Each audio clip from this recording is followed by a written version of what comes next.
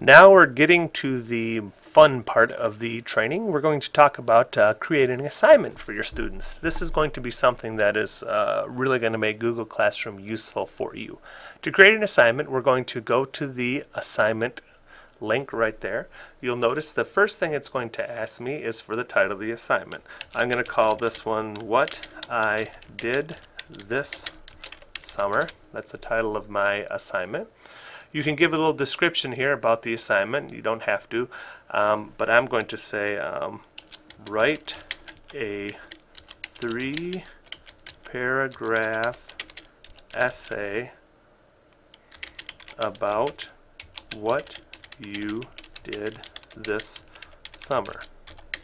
Please include at least one photo and many details, or whatever it is you want to say. The next thing I'll choose is the due date. Today is actually August 11th when I'm creating this, and you'll notice that the default is the very next day, August 12th. I could choose a different date by clicking on that.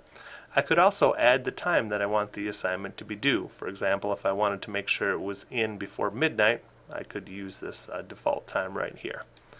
You'll notice that similar to the announcement, you can add all these different attachments to it.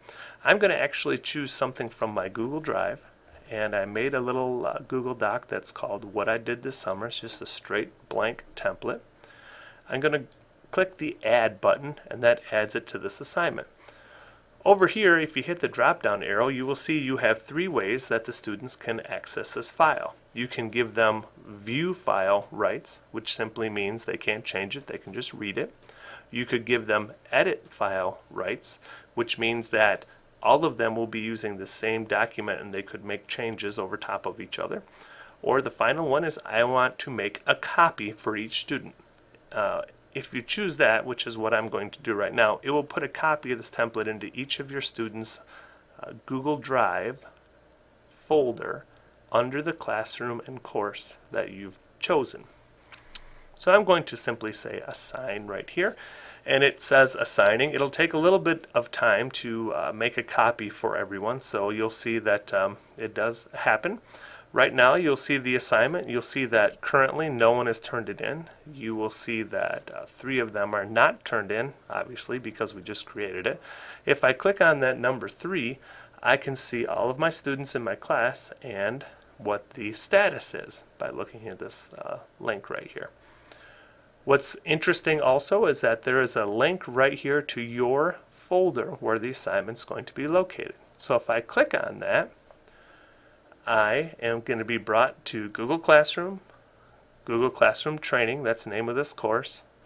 What I Did This Summer, that's the assignment, and inside this folder, when the students turn in their assignment, it'll be listed for them right there.